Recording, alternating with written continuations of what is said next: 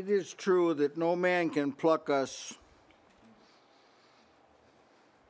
out of the hand of Jesus, nor out of the hand of God, who is greater than all.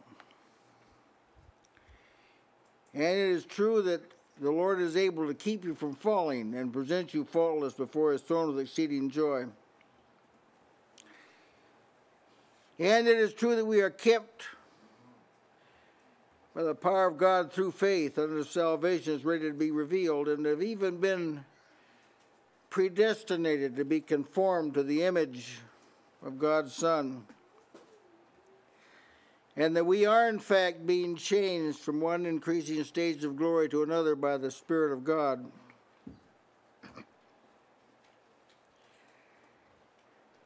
That life is still described as a fight. Fight the good fight of faith. Lay hold on eternal life. So safety does not mean idleness. A guarantee from God does not mean the absence of a quest. We're not in heaven yet. And we're engaged in a warfare, weapons of our, not Christ's warfare. Christ isn't involved in a war, and he never was. A lot of gospel songs picture Jesus as fighting the devil in a war, you know. But Jesus is not in a war, and he never was in a war. He was superior to the foe in his most humble state. He was superior to the foe. And the foe knew it. Men didn't know it, but the foe knew it very well. We are described as running a race. Now, some people can't correlate this with being kept by the power of God, be predestinated under the option of sons and so forth. They can't correlate these two, but they've got to be correlated. In your mind, you've got to see these. We're running a race to glory. We're wrestling against principalities and powers that have already been plundered. But plundered principalities and powers are still very potent for us. And we're still charged with resisting the devil and keeping ourselves in the love of God. See, all of that's necessary. I know that this is not generally known in the church world. There's sort of a stupidity that reigns in Christendom. It oversimplifies everything, and it presents what they call the Christian life as though you are in an armored car, just going on your way with luxuries inside and no difficulty. But that's not the case at all. In fact, God's not glorified by that kind of situation. Now, I want to say a few words about the concept of light. Sister June did an excellent job in presenting that, enlarging the idea of light. That was very, very excellent. In a nutshell, light, in the kingdom of God particularly, is what makes manifest, or what makes known, or what makes you aware of it. John 3:21 says, "He that doeth truth cometh to the light, that his deeds may be made manifest, that they are wrought in God." That's quite a statement there that Jesus made, that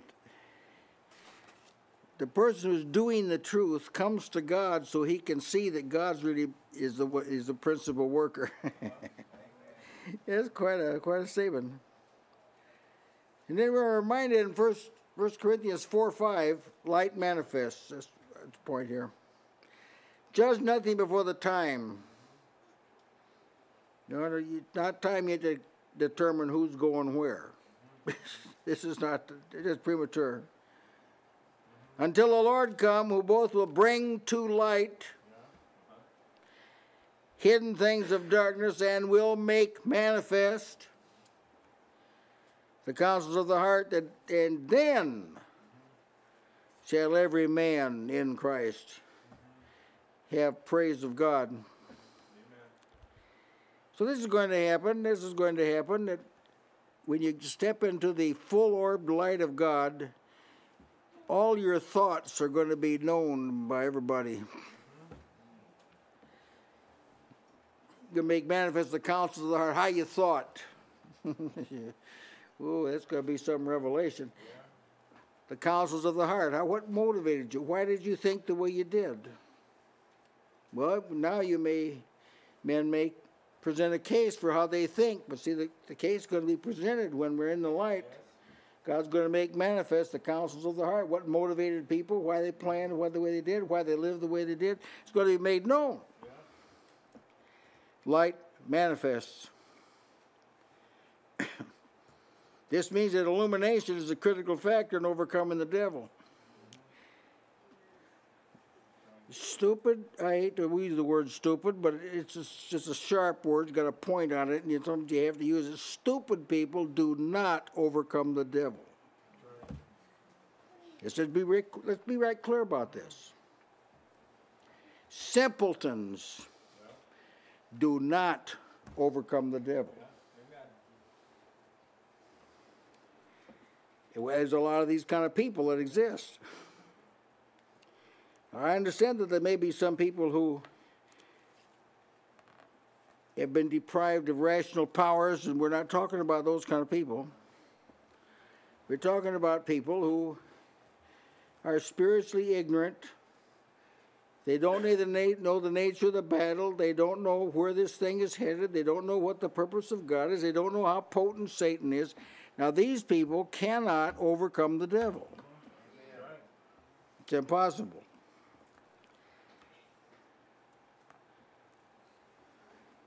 That being the case, that explains a lot of things. That explains why some people stumble through life, just stumbling and falling and making blunders and mistakes. And why? Because they don't understand.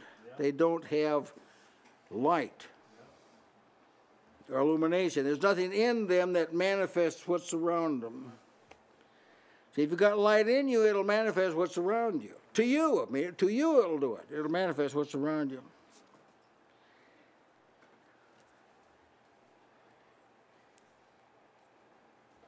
I want to look at this a little more closely.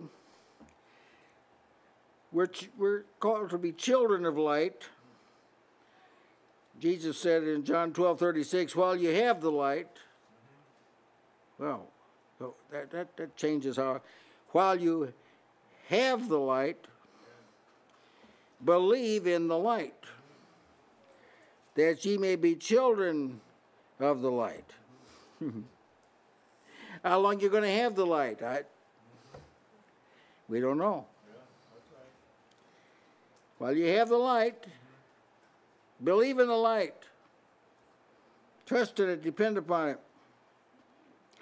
Now this is, of course, a reflected light. Yeah. God is light, as the scriptures state. And Jesus is the light of the world.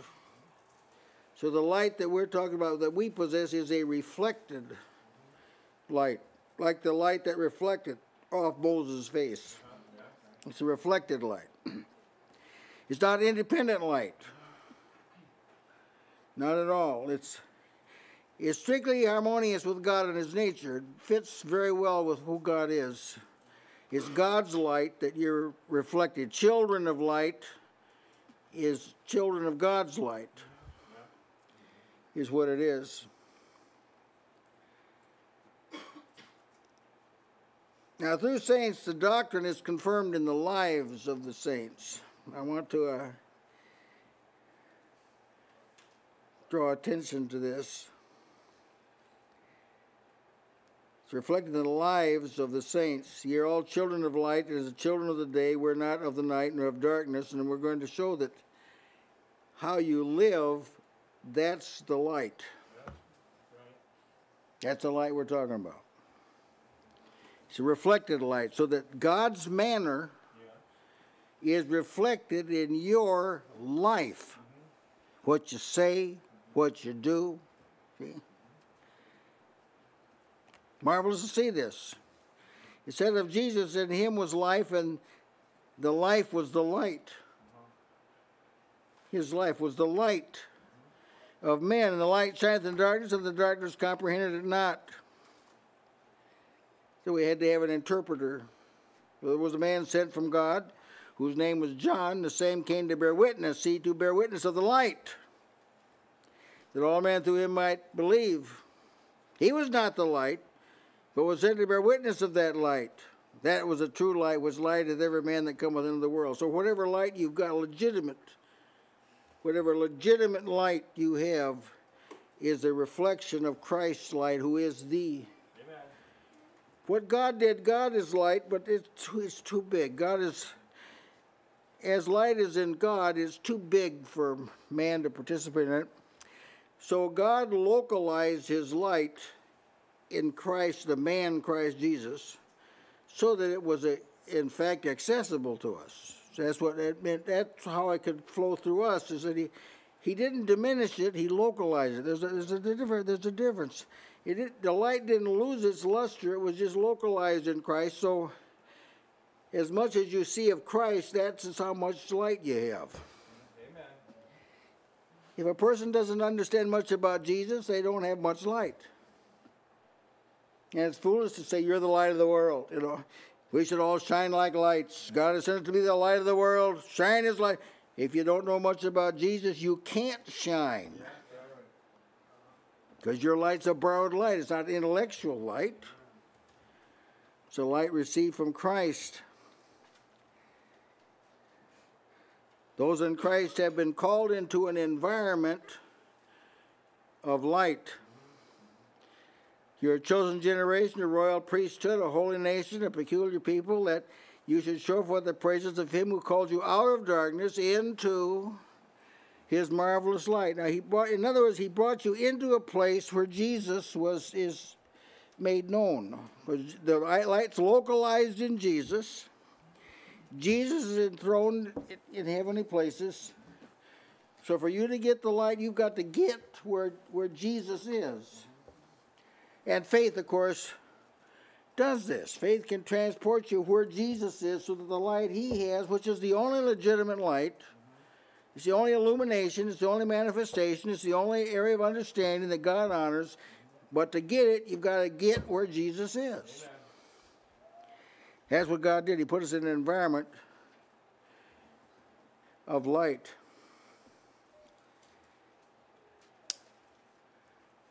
Now, our text tells us that we're to put on, this is not a suggestion now, this is something that does have to be done. Romans 13, I'm going to read 11 through 14. And then knowing the time, yeah. He said, know the time, he said. Well, how about spiritually, what time is it? Yeah, that's right. Comes down to the world and how it's progressing. What time is it? Knowing the time, that now it's high time to wake out of sleep. Sleep was out of order in this day. Amen. For now is our salvation nearer than when we believe. So the closer you get to it, now the men would reason, the closer you get to it, the more you can relax. That's how men would reason. But this isn't the case. The closer you get to it, the more alert you have to be. Amen. The nights to wake out of sleep, now is our salvation nearer than when we believe. So we've been moving along toward the full manifestation of the light. So now we've had an introductory manifestation of the light, and it's altered us that we participate in the light. It comes from us. But it's not the full light yet. We're headed toward the full light. The night's far spent. Yeah, we're closer to the end than we are to the beginning. Yeah, amen. The day's at hand.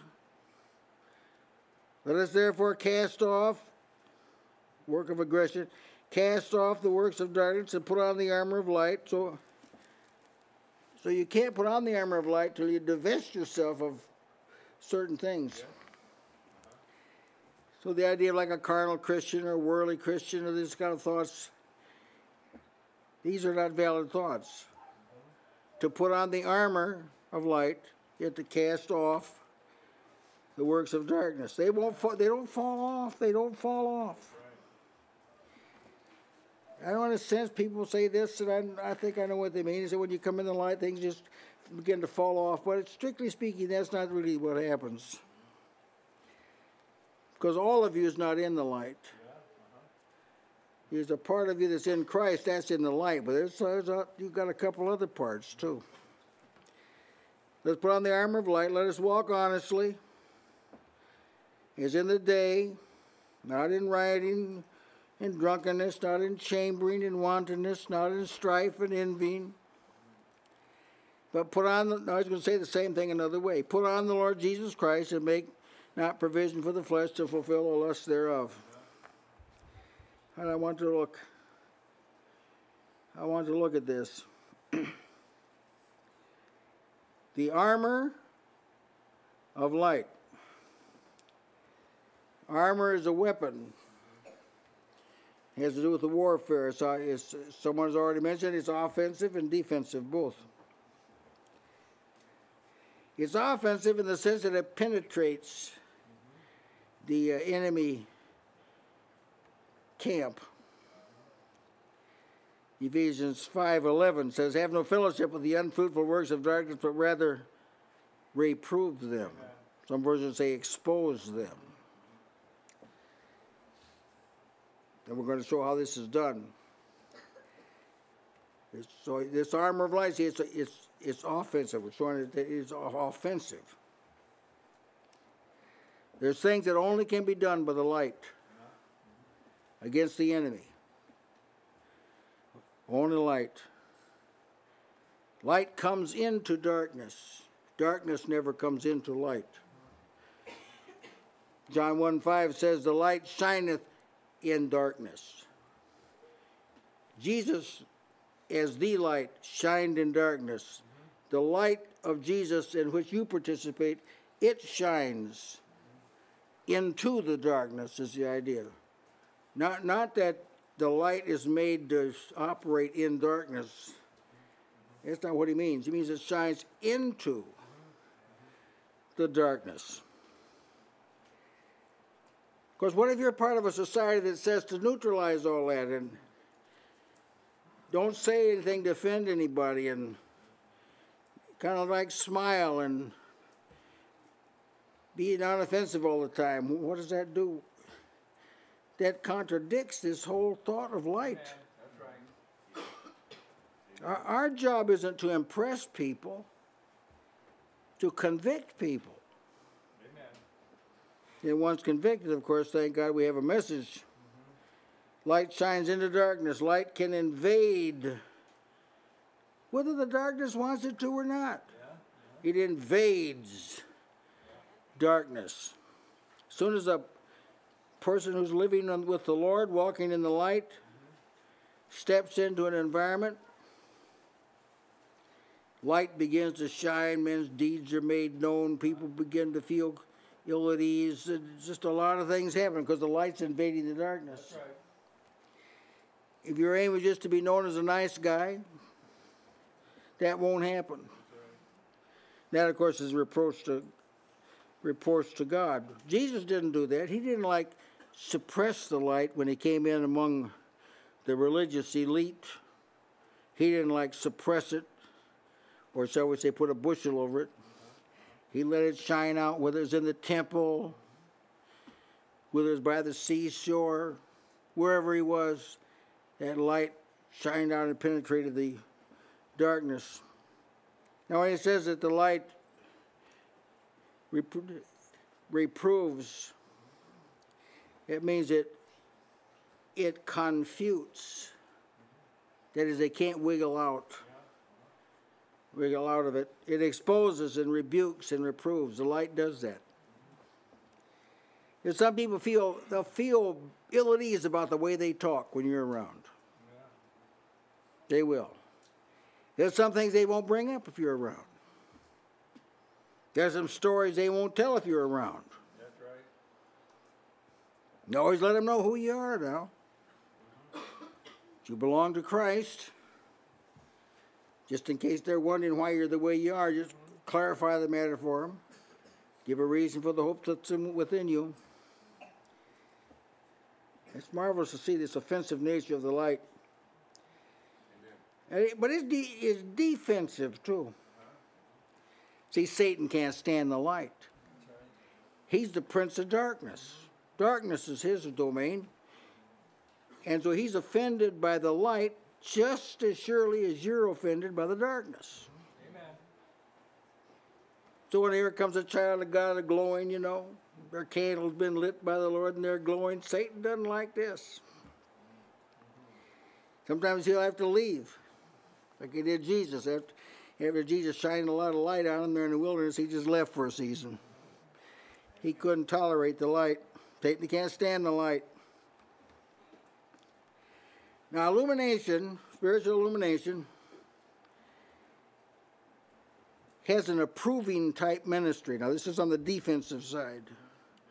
What a person is in Christ approves them. Let me give you a passage that talks about this. In 2 Corinthians 6, 4 through 7. But in all things approving ourselves as ministers of God, in much patience, in afflictions, in necessities. Whew, it's got bad things here. None of these things hurt him. Right? Yeah. He wasn't set back by any of these things. In afflictions, in necessities, in distresses, in stripes, in imprisonments, in tumults, in labors, in watchings, in fastings. That'd take a lot of people down. All that would take a lot of people down. Yeah. But it doesn't take the person down who has light. Amen. Light protects them.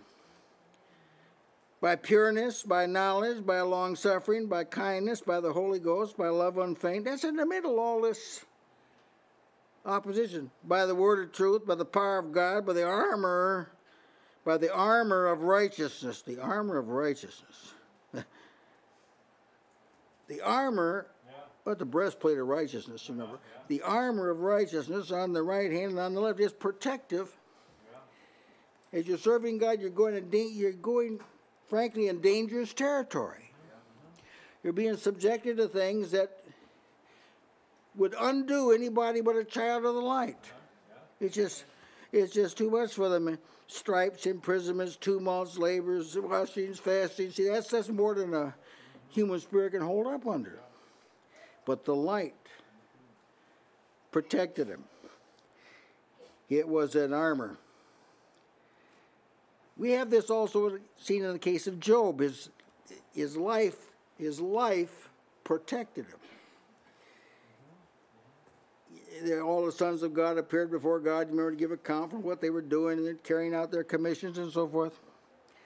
And he asked Satan where he'd been. He said, well, I've just been walking to and fro, you know.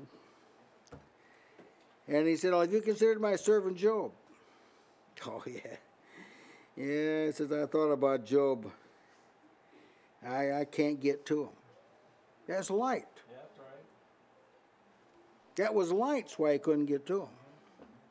That's how God protected him. The means God uses is light. And if you wonder whether Job had light, read the book of Job and see what he said. Yeah, right. Yeah. He had some illumination, and that's what protected him. Amen. We're kept by the power of God through faith, but it narrows down to having light. Yes. And then you remember that after he exerted his influence and took everything he had, after he told God, Job will deny you if you let me do this. Well, he didn't. That's right. And Satan came back, and God said, well, he holds fast his integrity. Did you see that, Satan?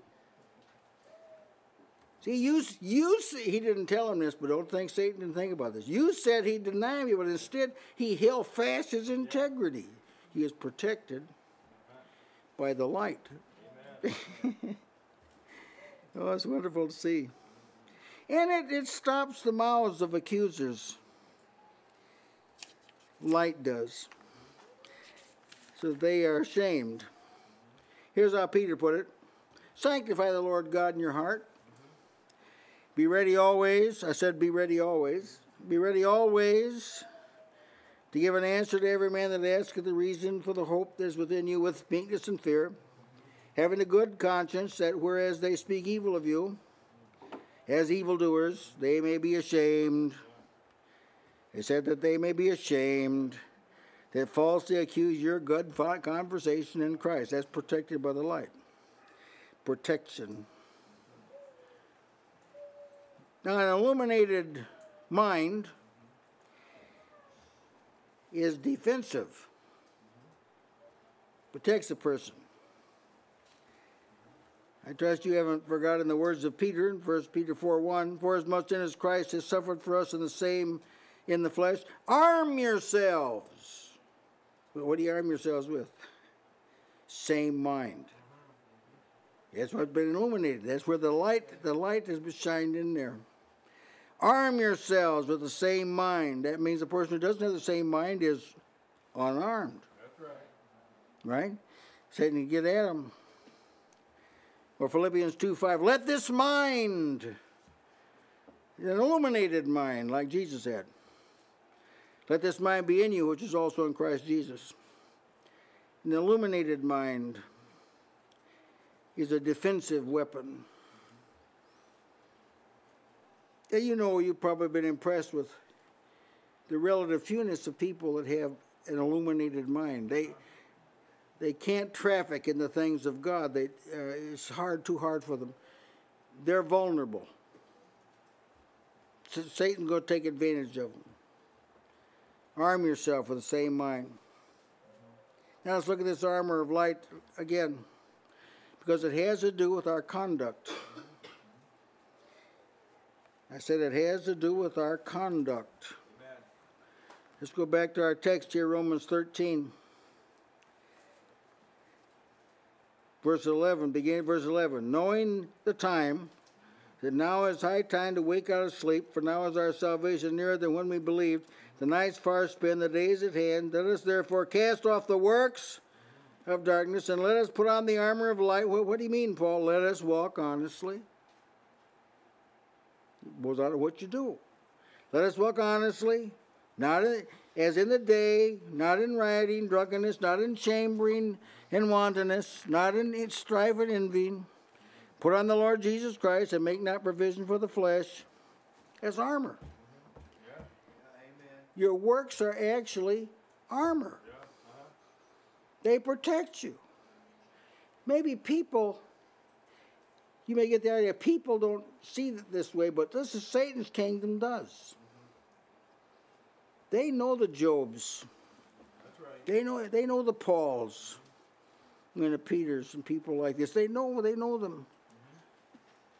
And your works are a framework. They're like a bulwark Satan can't get past. Yeah. Your works in Christ Jesus, the works of faith, works of righteousness, they form a barrier Satan can't get. He has to falsely accuse you. He can't raise a legitimate accusation against you. All right, let's look at another text that says the same thing, Ephesians 5:8-10. Ye sometimes were darkness, but now are ye light in the Lord. Walk as children of light, for the fruit of the Spirit. Yeah. That has to do with your expressions. Right. Fruit of the Spirit is in all goodness and righteousness and truth, proving what is acceptable unto the Lord. You can see that, can't you? That the fruit of the Spirit, while the Spirit does it, you're the one that actually expresses it. It is your expression prompted by the Holy Spirit because you're in Christ and are accepted by God. And the Holy Spirit that works as this expression comes out, and it forms a wall that Satan can't get past. Can't do it. Oh, I wish people saw this. I see people that they're very sloppy in the way they live. They choose wrong companions. They go wrong places. They do wrong things. And by doing this, they make themselves vulnerable to Satan. That's right.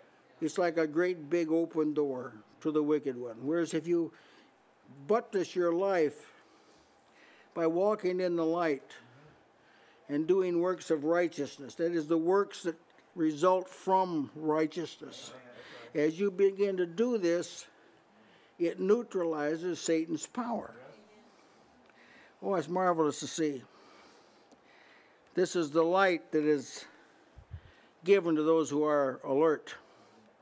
Ephesians 5, and I'm trying to start with your walk, with the manner in which you live. See, Ephesians 5:14, wherefore he saith, awake thou that sleepest, rise from the dead, and Christ will give thee light. See then that ye walk circumspectly, not as fools, but as wise, redeeming the time, because the days are evil. See, there he goes back. Gets back to the person's works, that they're defensive. Don't walk as a foolish person that doesn't know what's going on. Walk as wise. Redeem, buy up every opportunity. Wherever there's an open door, get into it. Wherever there's a closed door, stay away from it. Redeem the time, and it will protect you. So why will it do that? Because this confirms you've been connected to God. Yes, amen. When your works are proper, it's not because you were like a good worker.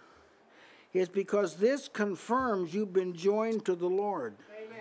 And the life of Christ is being manifested in your mortal body. And as it does, it like throws out an offensive odor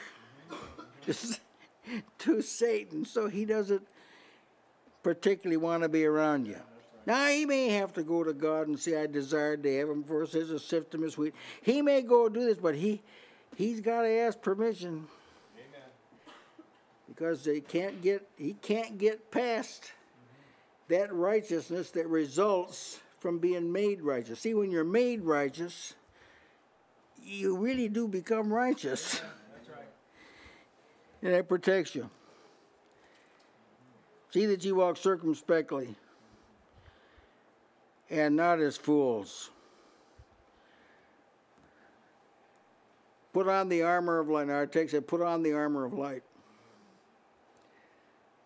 Throw yourself into godly expressions that are translated into life. See, the life you get from Christ has got to be translated into observable living.